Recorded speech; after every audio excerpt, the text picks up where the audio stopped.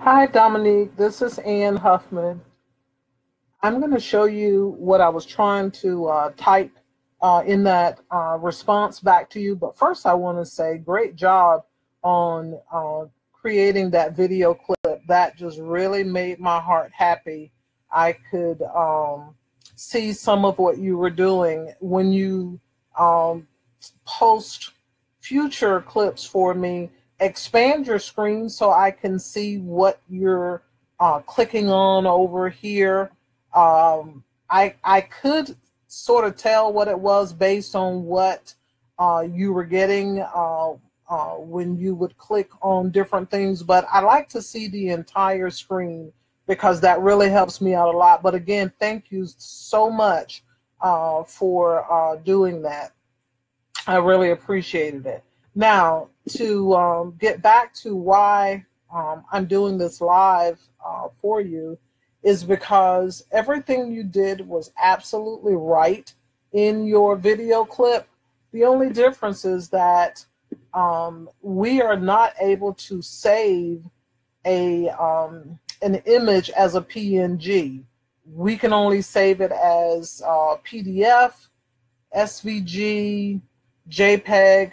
Let's just see here. If I go to File, Save As, to the hard drive, my only options are, of course, Studio One, the older version of Studio, SVG. I can save it as a PDF or I can save it as a JPEG. Well, the PDF is not going to give you a transparent background. The JPEG isn't, and of course, SVG might be kind of what you want, but I don't think that that will either.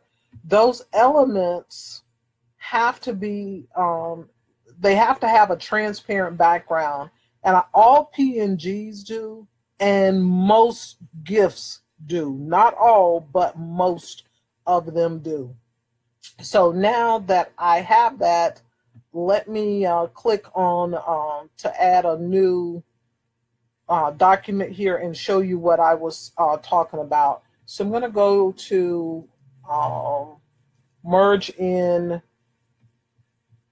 some things, and I'll take this shirt here as an example. Well, this shirt is a bad example because, well, not really, because it does have this white background on it. Although it was PNG when I saved it, I think it was. But anyway, you did the right thing to bring it in. Got so many windows here. I need to get rid of some of them. And this is the mouse. A new one, I might add. So it may not be the mouse. It might just be a Facebook Live and silhouette issue. So we'll try again, and I'll do both of them. And of course, as you know, all we want to get basically are the outer edges on it. So I'm going to do trace and detach, which is exactly what you did. And then you got rid of this white. Now this is it's not a PNG file, and that's what I hesitated for, but I know that this is what you want when you get ready to open it. But since you cannot save it as a PNG or PNG file, it's going to have this white background. And I'm going to put it over here off of this white background so that you know that that's not the issue.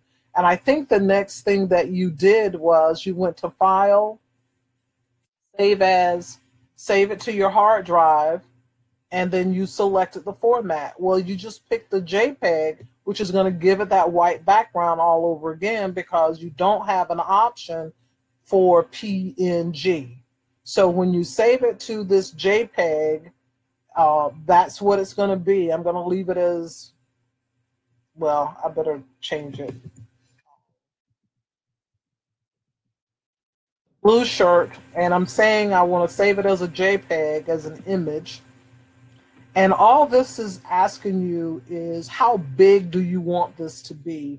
What's the DPI? And unfortunately, I think they're all locked in together, that you can't just change the width without the height changing and the DPI. But you certainly don't want it that big. I think 1,000 is probably good enough to get down to that. And that looks like where it's going to be. If you want it bigger, that's where this comes in at, but you're never going to get a quality JPEG file from Silhouette. It just isn't going to happen. So concentrate more on how, what the height and the width that you want for this image to be. And the larger it is, the larger in size, the bigger the file size is going to be. So I'm just going to say I've tried to get to 1,000 and it wouldn't let me, and there's not a lock there. So I'll say saved. So now I've saved this as this JPEG file, blue shirt. So now let's see if I can, I don't want to confuse myself, so I'm going to open up yet another window. And I'm going to merge that.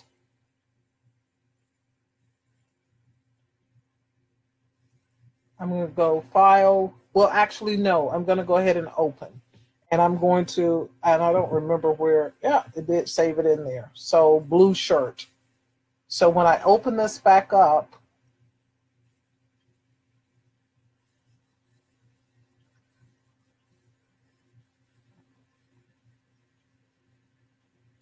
I don't know where it went at this point. Let me go send to the back. I'll hold the shift key. I don't know where my shirt went because you watched me as I created it. So evidently that did not work. No, I opened up Blue Shirt Studio. Still should have seen a blue shirt. Don't know why I didn't. So I'm going to say no and go back again and try and open up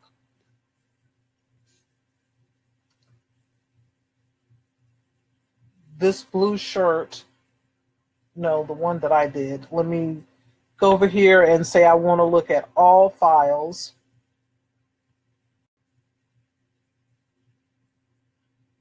And it should have, oh, okay.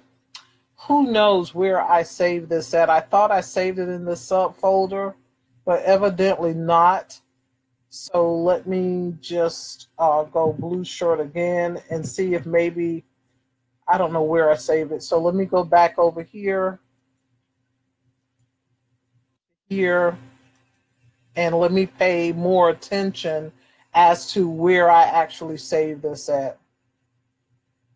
Yeah, I saved it here.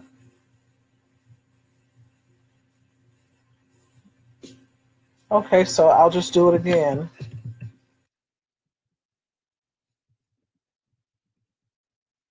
Blue shirt.jpg, that's what I saved as before. But the type now is JPEG. Okay. Yes, I want to replace it. I'll go with whatever it says here.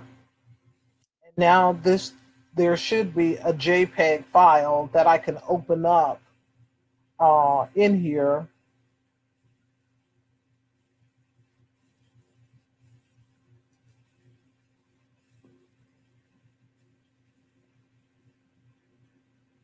And I guess I just have to click here to find it.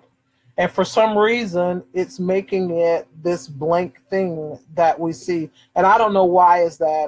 That's something I have to get with support on. But here's what's happening again. You remove the background, but you could not save it as a PNG. And that's what you're going to need, because when you save this to the library, you're doing the same thing in essence. Is you're telling it to save a JPEG, not a a ping, a PNG, and that's why it's doing that. So when I was talking about elements before, is to start out with a background, and I guess I'll keep this and get rid of some of these. Try and catch support before they close. Okay. So I'm going to go back to merge, and I'm going to create my own little backdrop. And I just grabbed this. I found this on Google under just free images. So I'll put this to there, and I'm going to shrink this down by holding the shift key and grabbing one of those little handles there. Well, I think I am anyway. Okay, I want to go one more step before I do that. See if that works. In this mouse, I'm going to click on my rounded rectangle and try to get as close to this taco thing as I possibly can, and go over here to my fill tool now. I'm going to use a dropper and line style. Sort of kind of got rid of what was on there. So, but it's still two pieces, as you can see. So now I'm just going to group those together and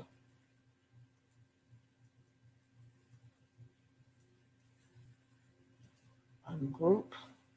Guess I just need to watch what I'm doing here.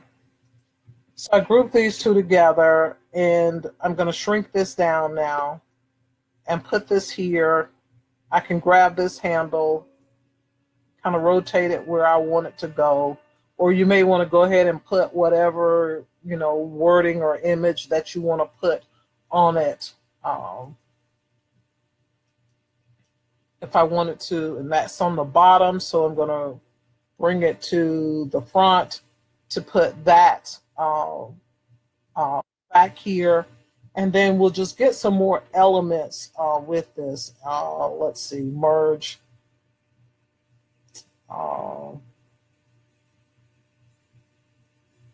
Let's say I might want to get these shoes. So I'm going to merge this in, and all I really want are those white shoes there. So I'm going to go to trace, select trace area. Let's hope that I can pick up just these white shoes. Nope, and I can't, and the reason why is it does not see white, so it can't trace it. So let me try and get the glasses. That's something that's not white.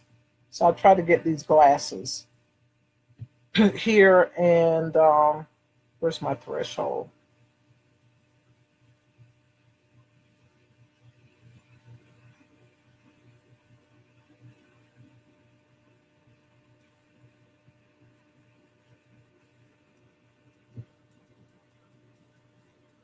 I'm really just trying to get these glasses around the edge there, but that wooden floor is taken away from it. But anyway, let's see what trace and detach does. Probably going to bring some of this flooring up as well when I move them out. Yeah, I didn't really get my glasses.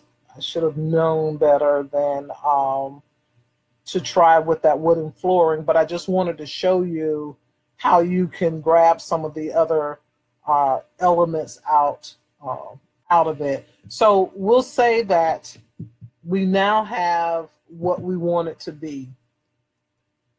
And I'm going to save as to the hard drive, and I'm going to still name it this blue shirt thing, but not with the JPG on it. And unless you're going to sell these, I don't really need to change it to an SVG. I'm going to leave it as a studio, as a Studio 3. So I'll say okay. And Now it has that. So I'm going to close out of this and just open it back up again by going back there, and should have been able to find it.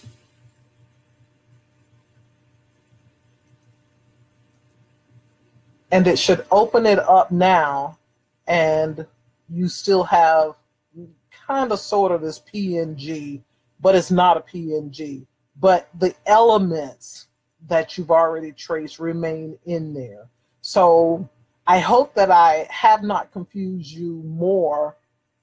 But if you want to save your elements for a backdrop, you need to save, give it a background, I guess, in order to do it. It should have saved it as this, but you chose JPG, which is a JPEG, and that says you want a white background to it.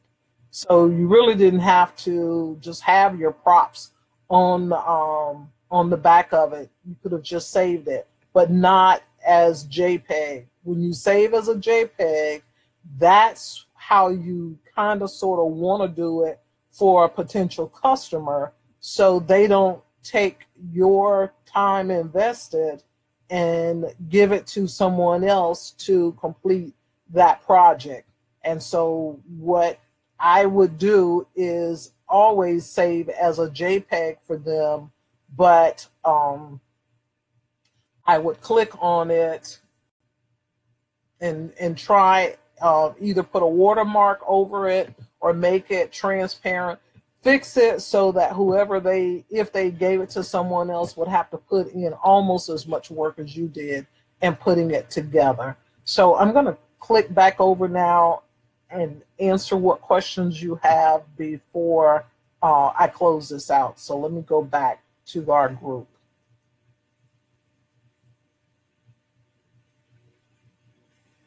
Hi, Diana.